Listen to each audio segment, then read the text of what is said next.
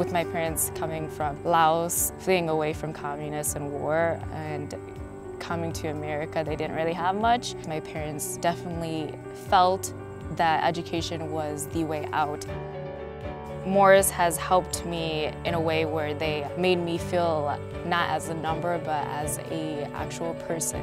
They look at you as a person that has potential, a person that matters. Academically, you do get challenged. I'm usually in the library.